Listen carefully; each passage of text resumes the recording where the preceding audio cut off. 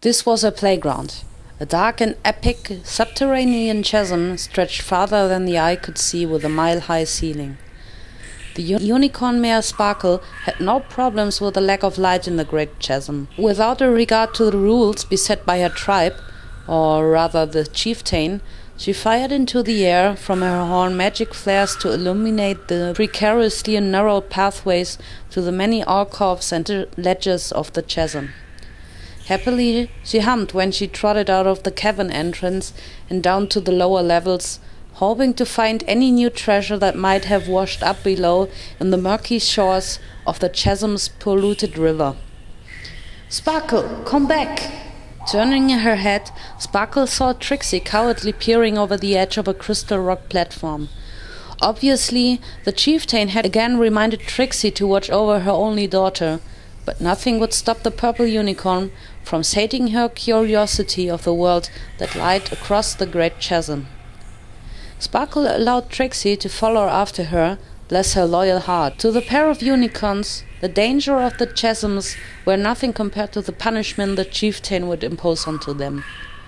"Sparkle, please, this is the 6th time already." "Then the 7th time is a charm," smiled Sparkle.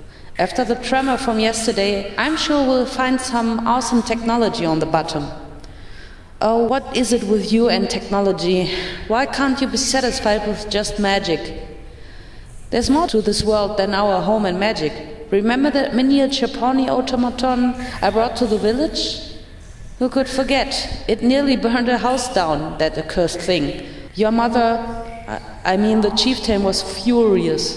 After that punishment, you're still coming down here and picking up junk?" "They're not junk, Trixie. We don't much about the surface world, and this is the only way we can ever know." "Sparkle, what is there to know about the surface? It's full of racist Earthians who are always at war against the Pegasi. The treasures at war down here aren't all that bad, if you put it to good use." "Shh, I hear something." Trixie flinched as Sparkle fired another magic flare from her horn. Surely, by now a monstrous abomination lurking in the chasm would have been aroused by Sparkle's magic. Gruesome stories of giant serpents, ravenous mutant crocodiles and hydras preying on unicorns, and in rare cases devouring them, had been told throughout their village. Yet the beast's dreaded reputation paled in comparison to the vicious Earthians that were said to have come from the other side of the chasm. Then again, the reputation of earth ponies only makes Sparkle's curiosity grow stronger. Without magic, how did they become the dominant race of the surface world? Below, a curious transport rubbed against the rocks of the rapid and murky river waters of the chasm. It appeared alive, if not enchanted, but Sparkle knew that the wheelless hover truck was powered by non-magical means. If she could get down, she could discern whatever its main power source was: a combustion engine, batteries, or fuel cells. Regardless, Sparkle was excited to have a working hover truck. "I knew something fell there. Trixie, help me put up it towards the cave." "Pardon me if I lack any interest in your technological pursuits, but why in heaven would you need an enchanted slab of metal?" "First off, it's not enchanted. Second, it's called a hover truck. Third, we can use it to move around rocks and other heavy items for our village. Why do we need these things when we have magic?" "We can't always use magic for everything, Trixie. After all, you were the first to pass out during the advanced level magic test we had last week." "I still say that bowl of sand was enchanted, but I don't see how that has to do with anything." "Never mind about that. The truck is getting away. Now let's start casting." "We can't." "Why not?"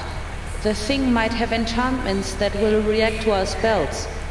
"For the last time, it's not enchanted." "But this is from the other side, isn't it? You heard about the Earthians and their weapons, haven't you?" "Of course I have. Look, I really don't want to waste the power that's left in this thing. We need to use our powers to lift it up." "I don't want to. Besides, if you like it so much, why don't you use your precious technology to fly this back up to the entrance?" "Fine."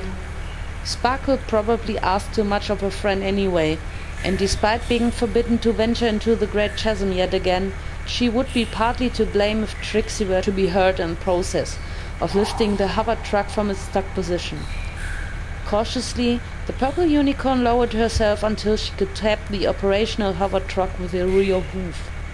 There was some resistance, thus ensuring confidence that she would be able to drive this thing back to her own personal cave to be nestled along with many technological trinkets she collected throughout her life.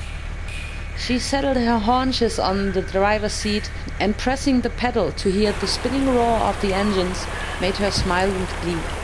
Sparkle really wanted to take a joyride in the hover truck, but Trixie's worried and watchful glance made her reconsider.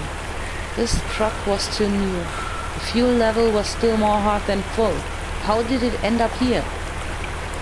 From her basic understanding of machine controls she learned through old Earthian manuals, Sparkle managed to pull the truck off the edge. The hovering boosters rumbled low, but none of the vibration had transferred to Sparkle's cabin. To float without magic was an enjoyable experience.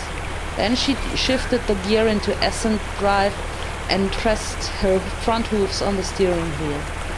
Just then, she spotted a body clad in a dark brown duster coat and a Stetson hat floating by the chasm shore.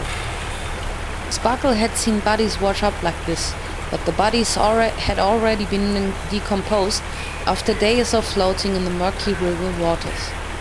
Often, most of these dead Earthians had the look of common criminals, as if they deserved the fate to be lost in the chasm.